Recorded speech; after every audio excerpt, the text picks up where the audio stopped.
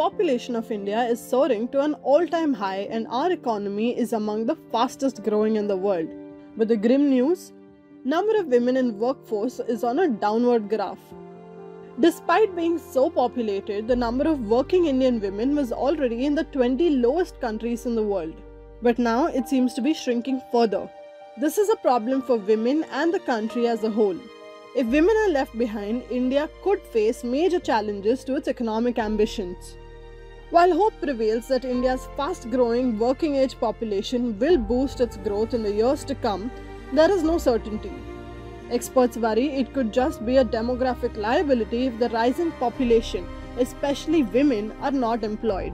In 2004, women's employment rate peaked at 35%, but by 2022 the rate fell to 25%. The CMIE noted that only 10% of working-age Indian women were either employed or looking for jobs in 2022. One of the main reasons for the gap can be attributed to the national job crisis. However, it is a deep-rooted cultural belief that women are primary homemakers and caregivers that plays a significant role. One such example is Sheila Singh, a social worker for 16 years in Mumbai.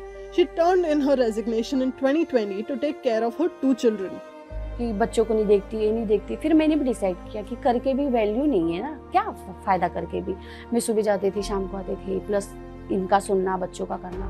फिर मैंने भी decide किया जो होगा सो होगा। मैंने भी फिर रिजाइन देके छोड़ दिया। On the other hand, Sunita Sitar is an example of success. Sunita became the first person in her village to earn an engineering degree. Girls को इंफीरियर माना जाता था लड़कों के हिसाब से। उनको सिर्फ घर के काम करने में ही लगाया जाता था। तो मुझे इन सब में पढ़ना नहीं था, इसलिए मैंने सोचा कि अभी पढ़ लोगी तभी कुछ तो होने वाला है, नहीं तो इनके जैसा ही हालत होगा। फिर गांव में शादी करा दी जाएगी, खेतों में काम करना पड़ेगा। Over the last decade, women have gained better access to education. They are now nearly at par with men. Despite being highly educated and talented, most women do not have jobs, either due to the high rate of unemployment or due to social pressures.